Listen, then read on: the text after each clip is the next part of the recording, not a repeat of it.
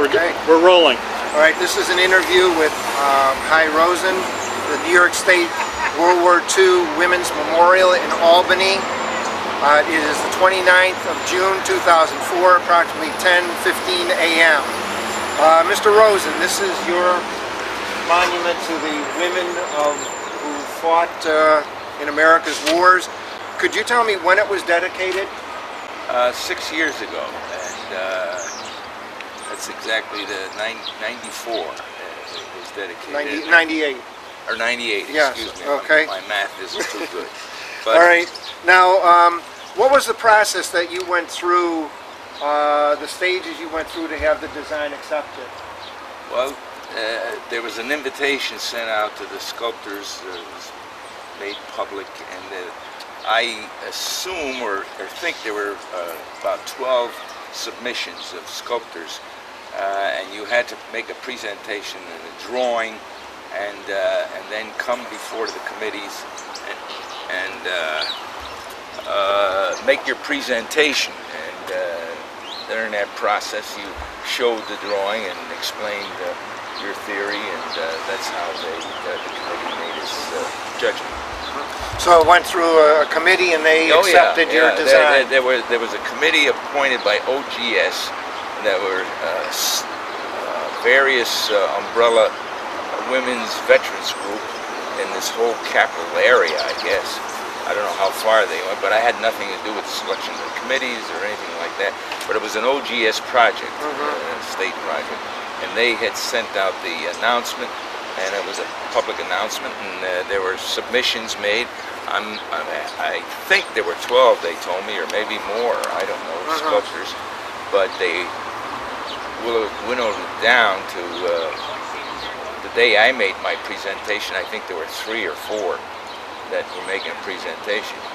Okay. Could you explain the memorial and what your design meant, what it means? Yeah. Well, I'm glad you're using the camera here, because you can see it, and it's very, very important. When I initially had the invitation, I came down here because all sculpture, in my opinion, should relate to its environment, its setting, and not be something totally different. And so I came down here, and one of the things I knew, this was the area they pointed out to me in general, between the Korean War Memorial that was up in this building here. And these trees weren't as large as they are now, and but they were small. But I wanted to relate to the mall, which was the Rockefeller Plaza here. And this was very, very important. So in theory, that's how I came up with these stones that repeat the shape, as you can see, of the buildings back behind it. And we made it so it faced this way, so you could see that, because if we had turned that way, we wouldn't be able to get that sort of background. So from an aesthetic design point of view, you know, I feel that it relates very well to its environs, and then we designed this path in between the trees, so it was sort of a invitation to come in and look at it.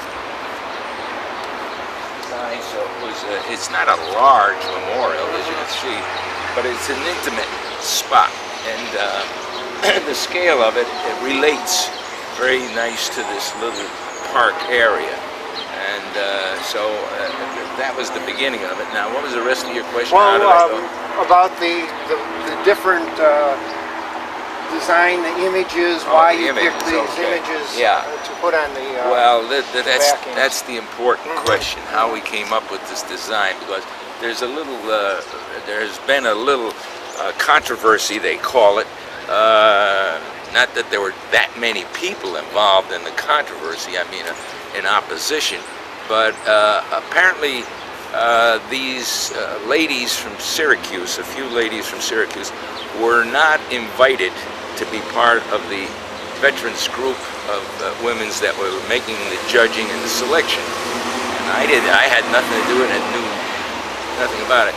But from what I can understand, they were bent out of shape. So they looked for some reason to criticize this memorial. So they struck on the figure of the woman in the center. And the important issue here is how does the artist use his interpretation to represent the Women's Veteran Memorial, New York State Women's Veteran Memorial. So this is not a federal thing as much as it is a New York State Women's Veteran Memorial. So I had to select a metaphor for women and New York State, and I turned to the flag of New York State, which has two women on it. There's Justice and there's Liberty. And so I chose Lady Liberty, but if you look at her, she's standing on the flag. She's on the left-hand side of the flag, and she's stepping on the crown, you know, the revolutionary symbol of breaking away from the British monarchy. But I didn't want to have a stiff, old-fashioned lady, you know, that's on the flag, very, very formal. I wanted something animated and with an energy symbolizing women in general, and that the women are very symbolic always as a metaphor for revolution and fighting for liberty. You know, the French did it and we did. So I came up with that theme, and I sort of made a contemporary woman in this statue. But she's the essence of what we're talking. It's Women's New York State Women's Veterans Memorial. As far as the veterans identification is concerned, I took care of that on the two other panels. But you know, in a literal sense, pride, courage, and honor, you couldn't select one branch of service, because this goes over the whole period. We're not just celebrating World War II women. That would be very, very unfair, because this goes back right from the beginning of our revolutionary period. So this is more of celebrating women of New York who have served in the military from the colonial period to the present. That's what my charge was, as I understood it. I wasn't just celebrating the women of World War II of a certain unit or a certain branch of service. And I wanted it to relate in a modern way, in a contemporary way, to young people who would come and look at this, you know, in future years, so they could look at it and have a feeling of, you know, some relationship. But on the two other panels, we go from, excuse me, we go from the history, you know, the first women, that's the figure there, in the revolutionary period, who these women followed our men in the army and handed them guns, and I researched this. There was a tremendous amount of research going into it, and I had a historian, a military historian from the National Guard, helping me out with this. And so everything is accurate in detail, and all research, the guns, the clothes that she has, everything, the shoes, anything that she's wearing, to the minutiae of detail that I have there is all accurate. Now then we go to the, you know, we sort of skip, we can't catch every period, but from the first revolutionary period to with the fort in the background, then we go to the Civil War, and women, in order to serve, dressed like men. You know, because there was no women's corps, and they served very much in the pharmaceutical areas of the military, and so that represents that. And then on the other side is Harriet Tubman. And she, during the Civil War, helped with the underground, getting the slaves up here in the north.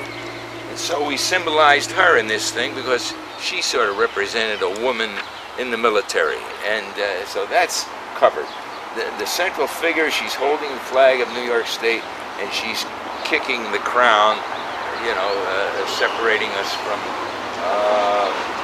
the British period. And she sort of has an energy coming out of the stone, you know, she just coming out. It isn't just standing there and preening or anything like that. And then here we come to our more modern times. We start off with World War II period, where the first women were in the Signal Corps, and very much what they did, and that's represented there. And next to that is a World War I scene with the men overseas. And then we have all the different women, every branch of service up on top of the heads, representing every branch of World War II of service. And, so, you know, we're trying to cover all bases of it in a limited amount of space.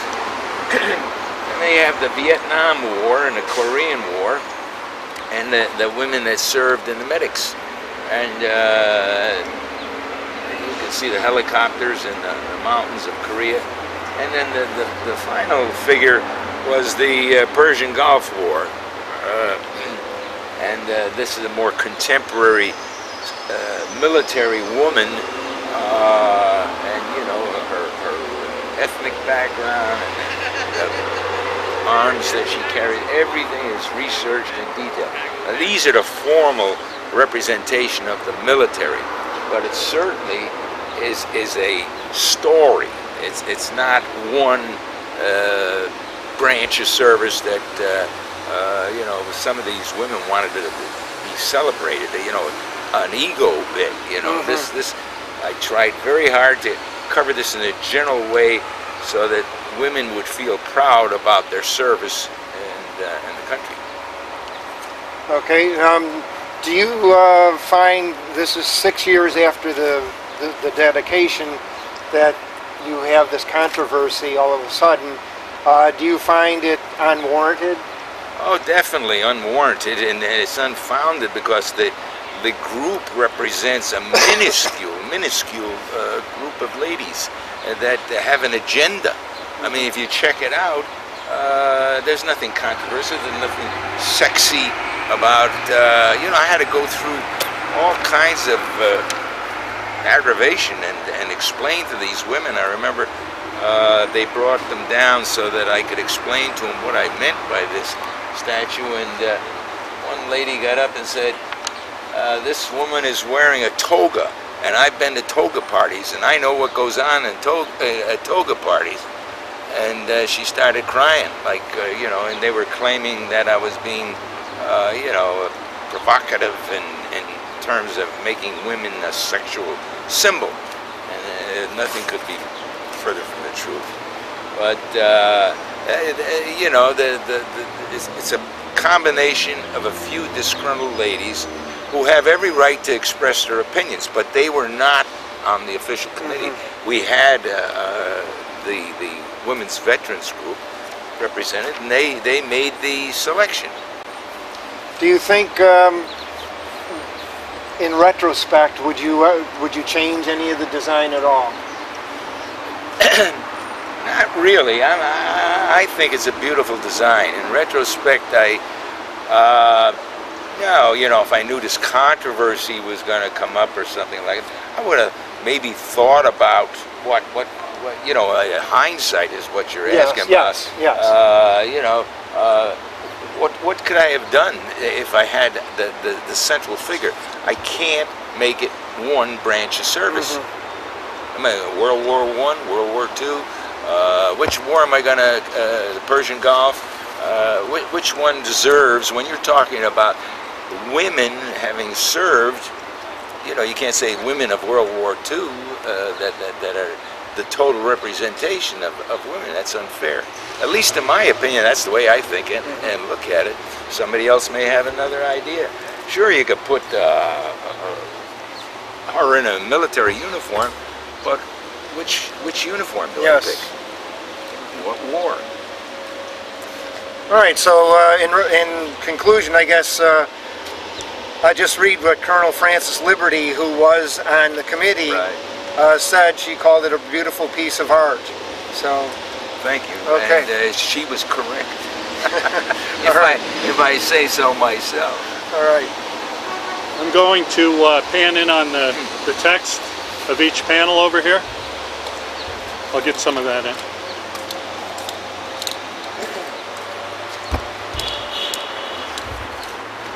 Yeah, can these guys go back to work now?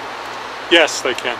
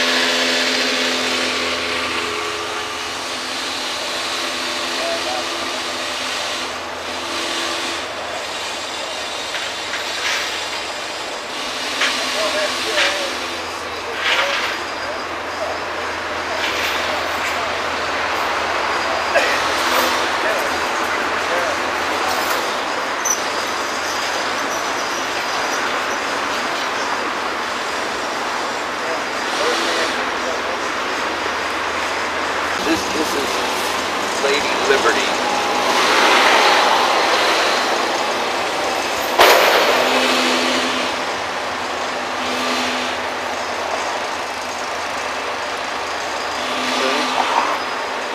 You know, the whole thing, Women's Veterans, New York State. It's a New York State. Okay, great. Thank you.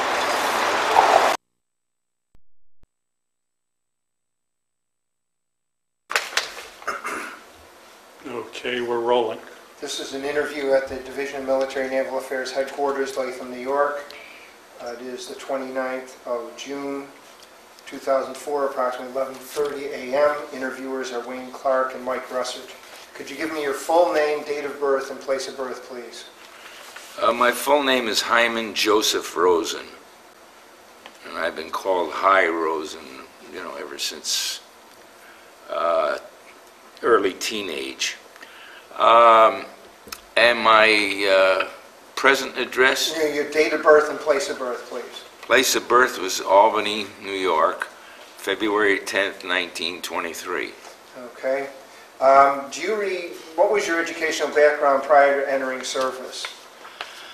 I was a graduate of Phillips Schuyler High School in Albany and went to Chicago Art Institute right after that, and was there for a year, and then I went to the Art Students League in New York City for a year and a half, and then I enlisted in the service. But I had education after I got out of service. I had a professional journalism fellowship at Stanford University. That was awarded, you know, by committee. And then I attended sculpture classes at SUNY, and I've studied art off and on regularly, you know, throughout my life. Matter of fact, I audit art classes, painting classes at St. Rose. Okay. Presently. Do you recall where you were in your reaction when you heard about Pearl Harbor? Yeah, very vividly. I was a young kid walking up the hill on Catherine Street when the announcement was made on radio, and I had heard it, and I went outside, and there was just a buzz. You know, people just didn't know what was going to happen, but I can remember the family huddled next to the Atwater Kent, I guess it was, the old radios at the time, listening to Franklin D. Roosevelt make his famous address about the day of infamy. And you know, we had the image of the Japanese stabbing us in the back. I was, even at that age, I was very conscious of images. Matter of fact, I remember drawing a cartoon, a poster that won an award for an American magazine, won some kind of award. And what it had, and I still have that poster, but it was very prophetic. I had an American man standing there like the Minuteman, and the Minuteman is behind him with his hand on his shoulder, and he's looking towards Europe, and coming across the ocean is a gorilla with a swastika on one arm and the hammer and sickle on the other arm, coming towards America. And this was in 1940 or 39 probably. It was 1939 when I did this. And so I could envision, I was doing sort of political cartoons then. Okay. Now, you said you enlisted. Yeah, I am volunteered. I was going to art school at the Art Students League. I'd been there for about a year or more. And the war was on, and I never had a draft card that I can recall or anything like that, because in Albany, and I was pretty young. I was 18 or 19, I guess. I sure wasn't more than 19. And these men, officers, would come to the art school and talk to us, you know, about enlisting in the Camouflage Battalion, because we were artists and that our background would be useful and helpful. And so I knew eventually I'd be drafted, so I might as well enlist in something that I could have some relationship with, because it had some artistic touches. Well, needless to say, it was a Corps of Engineers. You know, very few. The closest they got to art was paintbrush and, you know, doing walls. But I did some murals and VD posters and things like that early in basic training, you know, as part of the business. But you know, I volunteered and enlisted, and I enlisted down in New York City, but I came home to tell my parents, and then I went down to New York City and went in. This was December of '42, you said? Yeah. Okay. Where did you go for your basic training? Camp Campbell, Kentucky. And the reason I went there, I had to take the ride down there. You know, first you went into Camp Meade, I guess it was, you know, just to get all examined and checked out. And then they put me on a train all by myself to go down to Camp Campbell, Kentucky. And I remember coming in there, and you know, I had long hair and all that sort of stuff, and it was I can always recall these sad little stories, but the sergeant picked me up, you know, at the train station, took one look at me, and he says, "You're going to have to get a haircut, and because tomorrow is inspection, Saturday, and we don't want you with the." Well, where was I going to get a haircut? Well, I don't know. That's your problem. You know, maybe there's a PX open. So anyway, there was nothing open. It was a Friday night, and I remember trying to cut my hair myself. I had an electric shaver. Tried to shave my head, and it looked like a rat or something that ate all the chunks of hair out. But I was a messy-looking guy, is all I can say for the next... So I didn't make too good an impression, I don't think, when I first got in. How long was your basic training, and what kind of training did you receive there? Well, it was 9 months, and it was at Camp Campbell, and you know, it's hard for me to recall all the exact details, and they're in here, but apparently this whole idea of a camouflage battalion were special troops. As a matter of fact, we went down, I took my wife and daughter, we had a reunion of some of our men was back 10, 12 years ago. But we were at Fort Meade, where this camouflage battalion originated, and they were special troops. They were trained to be assigned to different armies, and so that was the charge of our outfit. You know, companies would be sent out to different armies and do the camouflage installations for them and that sort of thing. Now, did you receive the normal basic training? Oh yeah. We just looking at it, we had the 25-mile marches. Remember the blisters on my feet and all that sort of stuff. But it's just we had the 25-mile hikes, and it says became famous at Campbell as the marching this unit in the Second Army. 25-mile hikes were being the rule, not the exception.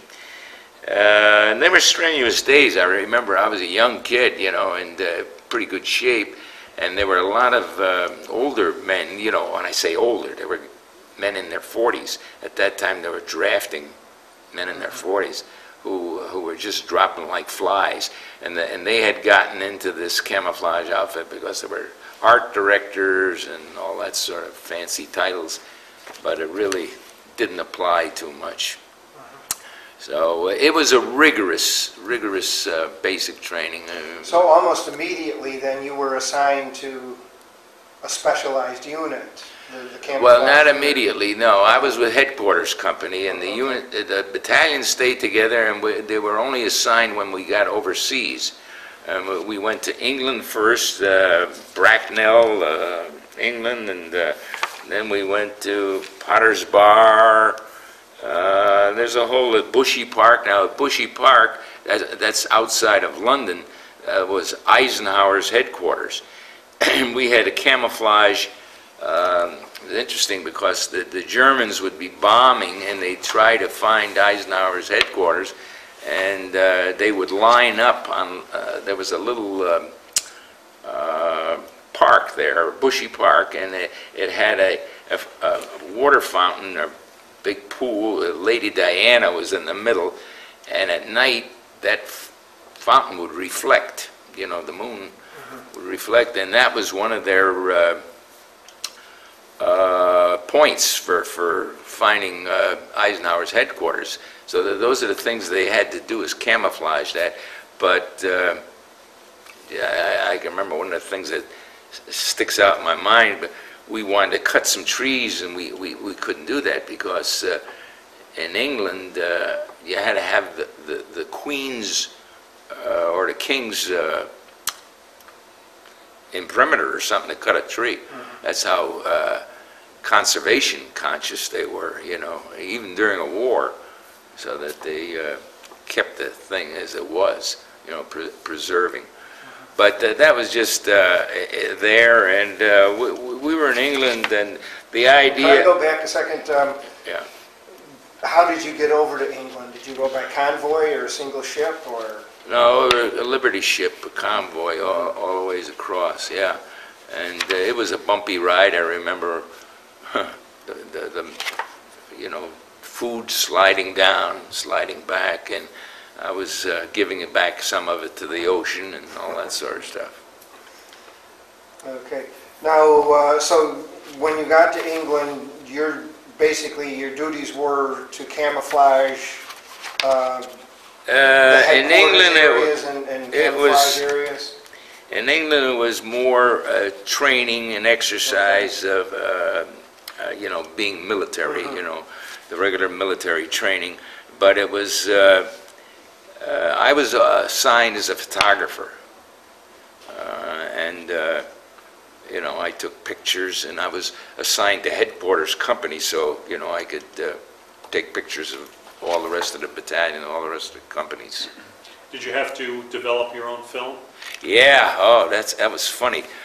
They made me a photographer, and I guess they didn't know what else to do with me, a guy who painted and drew pictures and stuff. You know, if you were a mechanic or a painter or a carpenter, you could do well in the camouflage battalion, get the rank. So the best I could make was T5 technician. and that was the table of organization, and they had a photographer listed, and so they gave me a 4x5 speed graphic camera and threw me in the John. That was my dark room, so that's where I had water, you know, so I could develop film. I didn't have a clue what the hell I was doing, and I learned by trial and error, and lots of error at the beginning. I remember one of the assignments I had to do was photograph, oh yeah, this was at Camp Campbell. They were having the dedication of the camp, and a general was arriving and all that stuff, and they were putting their hands in cement like, you know, they do out in Hollywood and that kind of stuff for the dedication. And you know, I was taking pictures and all that sort of stuff, and then after the event I realized I had left my shield in the film pack and hadn't gotten any of the pictures. I was lucky I didn't get court-martialed. But you know, just the little mistakes that you went through. So I wasn't exactly the sterling example, you know. You had to learn by experience. But I wasn't alone. There were a lot of guys that had to get booted in the rear. But it was tough. It wasn't easy, I know that. But hey, you went through it. Okay, how long were you in England? We were in England, I think about 9 months or thereabouts. I mean, it's in the record in the book here. Let me see. It might be. You know, I don't want to give you phony dates. But anyway, the battalion was all over the lot. You know, that doesn't mean headquarters companies went to some of the places, didn't go to all of them. But part of the charge was we were building decoys so that when the invasion came, you know, one of the LSD ships would tow a decoy, a camouflage thing, so it would look like the invasion was coming from a certain point, but it wasn't. So that was our job. So were these decoys a lot smaller than a standard size ship? no, they were the same proportion because everything was, you know, they were the LSDs. Everything, aerial photography was the thing that they studied and examined. So mostly it was the shadow that was cast, you know, from the decoy. So it didn't have to be, you know, exactly in detail, just the shape. You know, that was the whole. Could you go into more detail on how you made some of these decoys, how you went about making them? Yeah, well, all part of the training was the decoys were to draw enemy fire away from the real targets. So a lot of our work in England was to, you know, they had these blackouts at night, but under the best of conditions in a blackout, you had light escaping, you know, there'd be accidental lights coming from different places. So what we set up was you'd have like nothing but little baskets with lights underneath them, and when they flew over, it would look like a town or something, and it would look like the lights, some accidental homes or homes had their lights on, and then we would have cans, I remember, drums of oil, which we would ignite. So when the Germans were having a raid, you know, I remember it was either Liverpool or some of the things there, they were confused because these decoys were near the target. So at best, they you know, have to dump in two places because they weren't sure. Be right next to the real target, but what we were trying to do is draw the fire to the decoy. So they would be, in essence, bombing an unpopulated area. Yeah, yeah, that was the whole idea. Just get them to waste their you know, arms or bombs. Now, what was the purpose of the oil drums? to look like they hit the target. Oh, okay, when they exploded. Yeah, Right. they'd report back. We'd set it off, you know, with the line, and the thing would go off, and a big smoke would come up, and then you'd hear reports the next day where they had made a bombing and all this damage was done, and we knew it wasn't accurate. Did you ever make the tanks that were decoys and? Yeah. Well, I was a photographer, so I That's didn't right. I didn't get involved in you know, the construction of those things. But I remember I had to study photos, and we studied, and the aerial photos. We were trying to find a sub base in France. We knew it was in a certain area, and we studied these photographs, and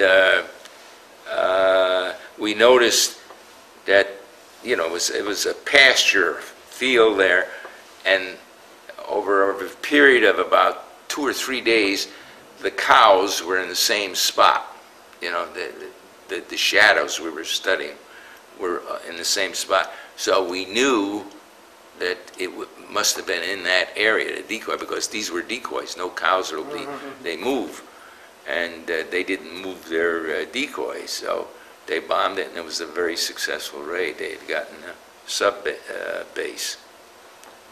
But, you know, I didn't build decoys per se, you know, like you have an image. But what we did mostly was was camouflage nets over buildings, as I pointed out, over a little lake, like a pond, that Eisenhower's headquarters, so the reflection wouldn't show at night. You break it up, all that kind of stuff. So it was more engineering. Anybody who was a rigger or an engineer or things like that. But what we did, we studied the deactivation of mines and bridge, you know, pontoon building and that kind of stuff. Okay. Now, where, after you left England, where did you go? Well, you know, England, we were getting bombed. You know, we weren't getting bombed, but we were in areas that were bombed, and, you know, people were going to shelters, and we go there. But after England, we went to France, and we landed in, where did we land? Saint-Malo is where my outfit went. But there were other companies that went with different armies that landed in different spots. But we went to Saint-Malo, and I remember going over, and, you know, it was a dramatic feeling of crossing a channel, knew what you were getting into. This was about, I'd say, 4 to 6 weeks after D-Day.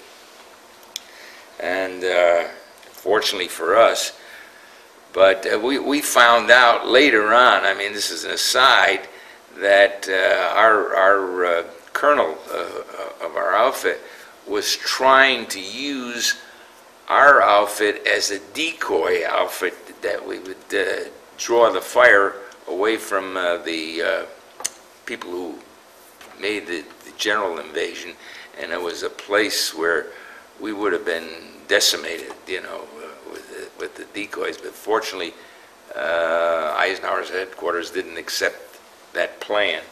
But I remember we landed early in the morning. It must have been 5, 6 o'clock in the morning. It was in the summer, I think. Yeah, it had to be. So it would have been in August or something like that. But it's all in here. But anyway, everything was all, there were dead animals around, you know, cows and all that, and the big bomb potholes. And the first experience I had, they had designated me as an interpreter because I had high school French. And 3 years of high school French really didn't make me an interpreter, but they gave me a Berlitz little course on the boat, record that I listened to.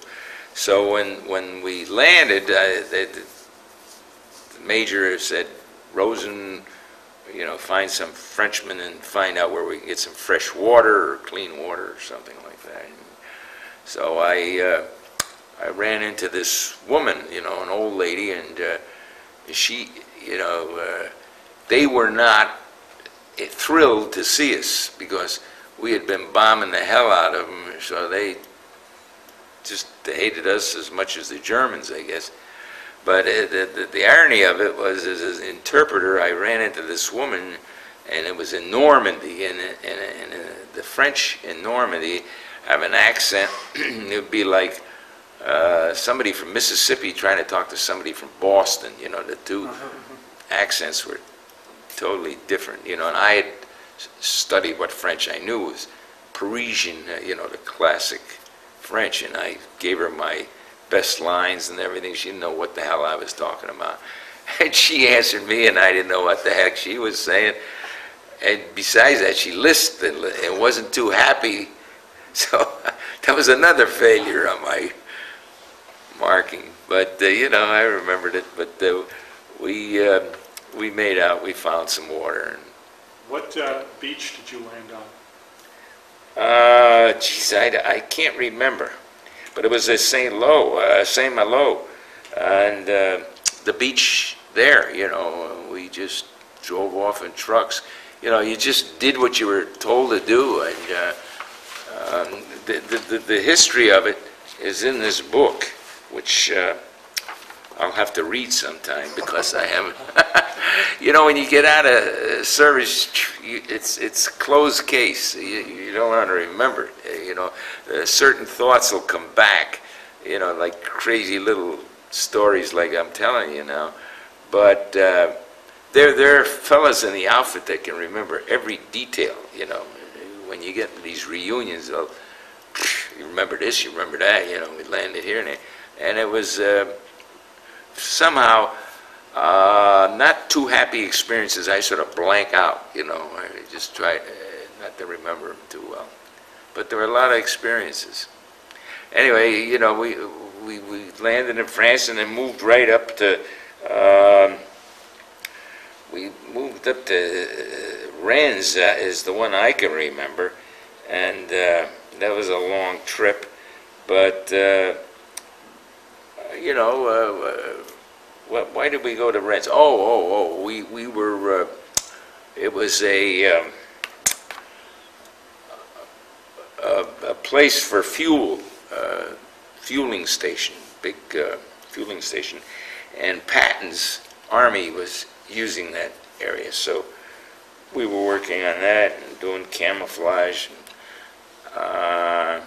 And you know, so excuse me. Basically, when you got there, you put up the netting. Is that? Yeah, over trucks and areas, camping areas, and things like that, and military installations. You know, guns, whatever they had to do. Yeah, and you know, I'd be running around taking these pictures that are in this book. You know, so they could keep the records on it, but. Here's Rennes, and we landed. We'll never forget Normandy. And did you have any encounters with the German army? No, not my outfit, but the other companies did. The headquarters company didn't. They were always retreating, or you know, we were behind them. So. I remember in Rennes, we picked up a lot of the wine bottles that they left, and it was my first introduction to cognac. You know, and they had taken care of themselves. You know, they confiscated everything. So what was left, we sort of took over. But arriving in Rennes, last Germans were being mopped up. We took over a former German Marine depot, and we immediately put it into operation. An emergency pipeline was needed to carry high-octane aviation gas, assisting in the reconstruction of a bombed-out pumping station, laying about 2 miles of pipe, and the repair of a tank farm left by retreating Germans. Once more, we successfully completed a job for which we were neither trained nor equipped. So you know, that sort of sums it up. It wasn't a classic book kind of thing. You were used, and you know, it was the situation that you found yourself in. Well, you know, we went through Brittany and deactivated mines and all that, and then our guys did all these different things, and then we got to Paris. That was the big stay and the big experience. We got to Paris, and we did factory operations there and labor supervision, and we took over a factory and built these nets with the French people, and made all this camouflage netting. Now, how did you find yourselves accepted there? Were the French my own to you there? personal experience, it was different. You know, I remember the fellows in the outfit were all complaining about the French and they're this and that, but I got along very well because, as I said, I could speak a little bit of French, and I made an effort to speak French, and when you did that, it made all the difference in the world, you know. So I wasn't hitting the bars or anything like that to pick up the girls. I'd just go into a bakery or something like that and see a nice looking girl and I'd give her an orange and use my French from there. But that was, you know, it was funny the way the guys reacted. But anyway, the stay in Paris was very interesting, and you know, I became acquainted with some French families and things like that. And our outfit went to Belgium. You know, our companies went to Belgium and Holland. And they went to, some of them went to Germany, but I did not. So it was... So you spent most of your time in Europe, France? Yeah, it was in Europe and France. That was the headquarters company. But, you know, there were times like during the Battle of the Bulge, you know, they would fall us out in the morning. We stayed in a little hotel that was in the industrial area of France. And and it was that random, you know, you didn't know whether you were going to be picked or not, you know, by the grace of God, get on a truck and... Now, did you carry any weapons? Oh yeah, I had training. What did you carry?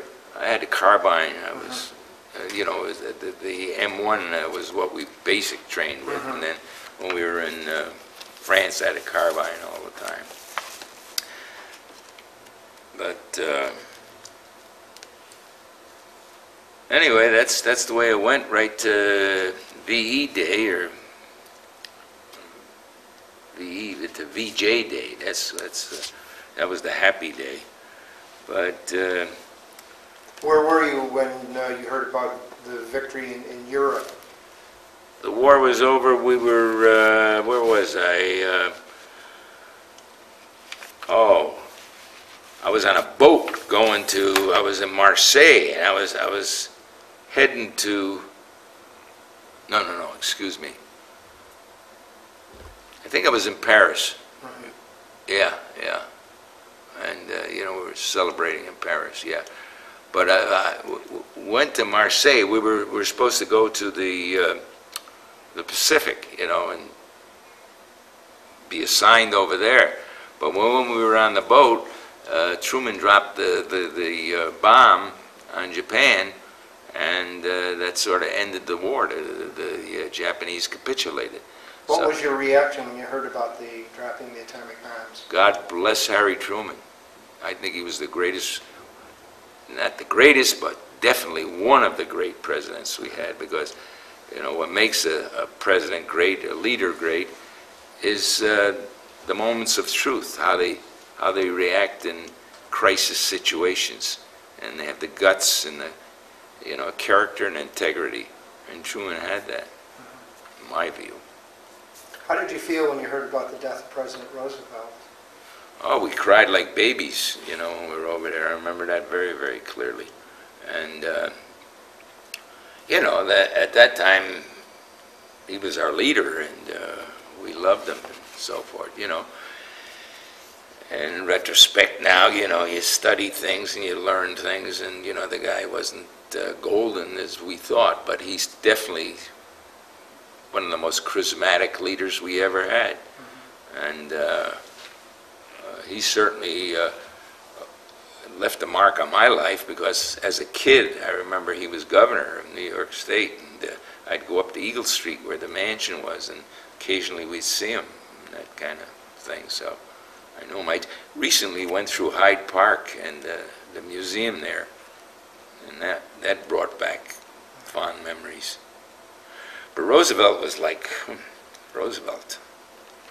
It was, you know, we were talking about a period of history, you know, the last 70 years or so, and an awful lot of important things happened, and the leaders, in retrospect, were really big men, and held up to the job. But you never know. You know, you can only judge these things when you get back far enough. It's hard to make total judgments, you know, true judgments, when you're involved in the thing. You know, history has a way of sorting things out. Even though you were in France, were you ever aware of the concentration camps or the labor camps? Oh, yeah. Well, not to the full degree that we learned after we got out, but we saw what they had done. Oh, yeah, in Paris, went to, I was in one place, and I've got pictures of it home, where they had the firing squad things, you know, where the Nazis were shooting people and tying them up and that sort of stuff. Yeah, like a torture chamber.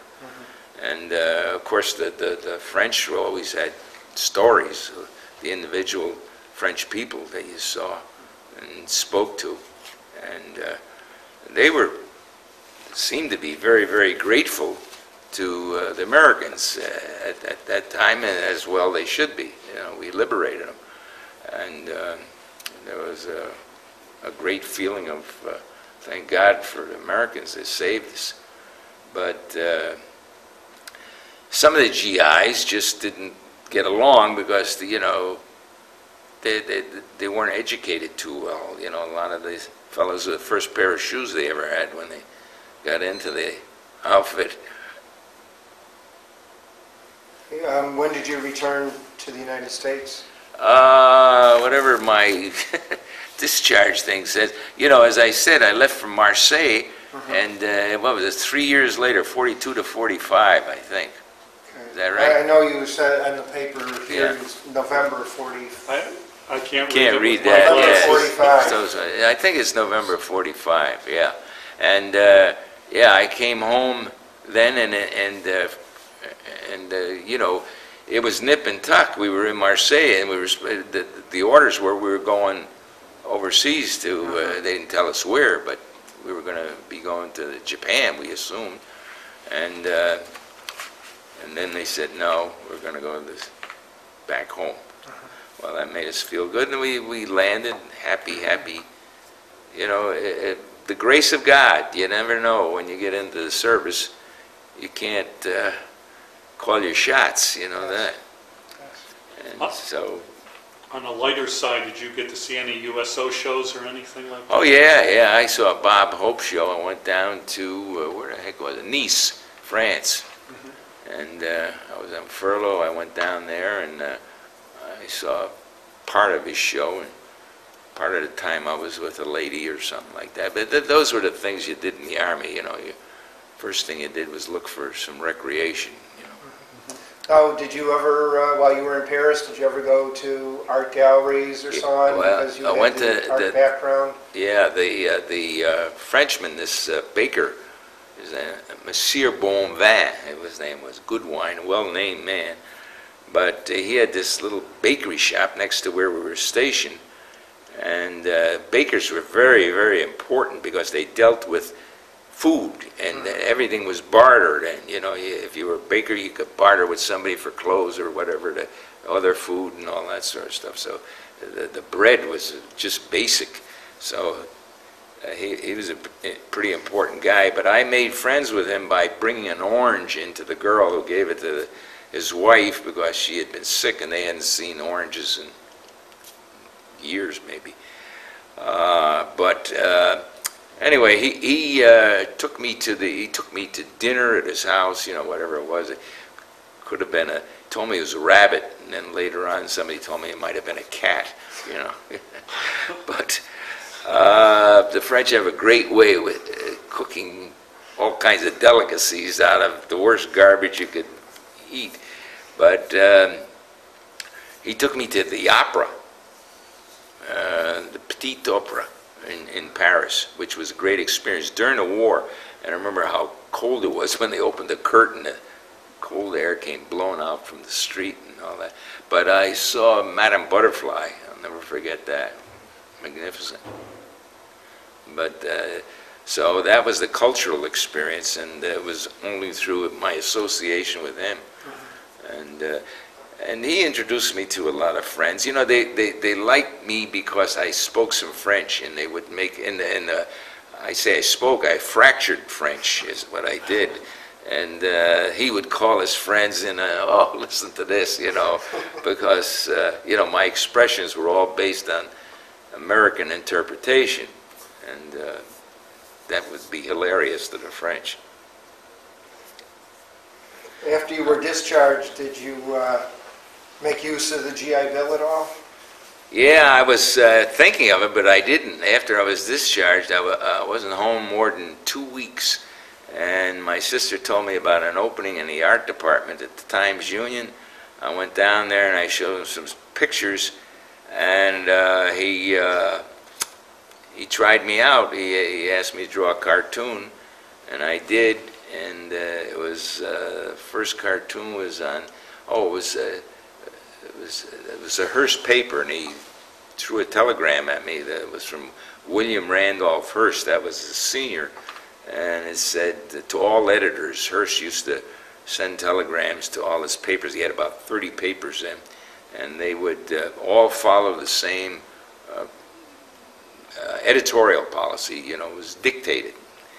And support the troops coming home and all that. And that was the idea. So I drew this little cartoon that they used on the editorial page of a bond drive. And it had a little GI waving to the Statue of Liberty, and the bond was in the shape of a ship, you know, cutting through the water, coming into the port. And that was my first cartoon, and it was my initiation, and this sort of got me started because they never had an editorial cartoonist there. And little by little, I began to do more and more serious subjects, and I was reproduced in different papers, New York Times, Time Magazine, things like that. And I won a couple of awards, and so they gave me more and more freedom and more responsibility. But that's my career in the newspaper business. That's not my military career. Did you ever use the 5220 Club? 5220? For 52 weeks, $20 a week. It was kind of an unemployment after you were discharged. No, as I said, I got a job right away. So I blew the GI Bill in terms of my buddies were going to Cannes and France, and you know, going to really. I was thinking of going to one of the good art schools, you know, but as it turned out, I was very practical. I got a bird in the hand, you know. I had a job, keep that, and you know, being an artiste would not exactly wasn't a guarantee to put bread on the table. Thank God I didn't. I can say this in retrospect. It was like 1% of the artists maybe can earn enough money to raise a family, and unless you're a teacher or doing something else in the artistic field, it's hard to support yourself by selling your paintings. So that was it, and I pursued a political cartoon field and made a job out of that. But and I stayed with the Times Union for 45 years, so I wasn't exactly a guy who flitted about, you know. And I built on that because Albany was a capital and good subject matter. And then, you know, sort of about 20 years ago, or maybe 25 years ago, something like that, I started sculpture and started doing that. Okay. Did you join a veterans organization? Yep. I joined the Jewish war veterans here, and I was a past commander. So I've been in that. And, yeah, I marched in the parades occasionally, you know. And, you know, at the beginning I didn't. You know, as I said, you sort of closed it off. It wasn't one of those experiences that you wanted to sit down and talk to everybody about. And, you know, like they're finding out that the guys in, most of the guys in World War II don't even want to talk about it. You know, it's a hard thing to talk about. It was a painful thing. The one thing I keep thinking of, I don't think we could have won World War II and even been in it if we had the media coverage the way we have now. I'm absolutely convinced of it. Yeah, I agree. Never would have made it because they'd have been on their back the minute they had a dead body, you know. And you can't fight a war that way. It's impossible. Did you ever stay in contact with anyone that was in service with you? Yeah, I had some friends, and they used to visit together. As a matter of fact, this fella, Sergeant Bain, he lives down in somewhere around Rockland County, Westchester, yeah. And he was an artist. A lot of the guys that were in the outfit were artists, and but he was a commercial artist, and most of them were older than I was. I was one of the younger ones. And we were in touch, and we'd visit together and that stuff. But I didn't have anybody in this immediate area that was in my outfit because, as I said, I went down there, and so most of the guys in that outfit were from Tennessee and Kentucky, and it was a big group from New York, but they were from the city. So when we had reunions, I still get cards from some of the guys. They're terrific people. And that was my next question. You've gone to reunions then? We had one or two, but what I did one time on my own was took my wife and daughter, sort of retraced the steps we did in France and all that. Took them to, I remember we went to Paris and Rennes and some other spots, and but that was, you know, a personal thing. How do you think your time in service changed or affected your life? Well, you know, it's got to be one of the major things in your life, definitely. I mean, I was a kid, a little Jewish kid out of high school, and you know, went to a couple of years of art school. So naive in the world. I mean, totally sheltered little life there, totally exposed to the world, the real world. It was an enormous education. And I certainly, without advocating wars, I certainly would be an advocate of universal military training, that all young people should serve at least 1 year, if not 2, in the military after high school. Young men and women, for that matter, although I don't know how that's another subject, you know. But I definitely am an advocate of universal military training. I think it's good for the people. Makes them feel like they're part of their country, and they understand, you know, that they've got a vested interest. They did something for their country. They're part of it, not just outside critic. When you know, I want to get into political philosophies here too much, or I'll get a whole thing going. Okay. Well, Okay? thank you very much for your interview. Thank you.